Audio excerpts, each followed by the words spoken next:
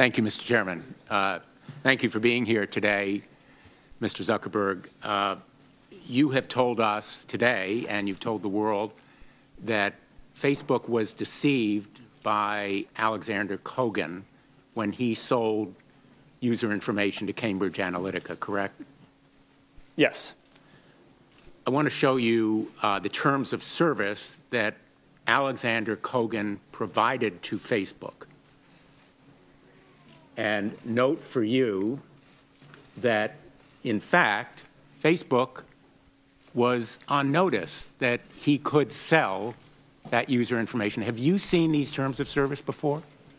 I have not.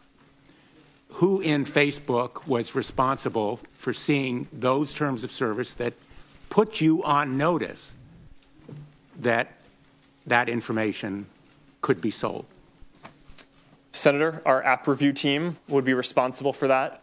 Has anyone been fired on that app review team? Senator, not because of this,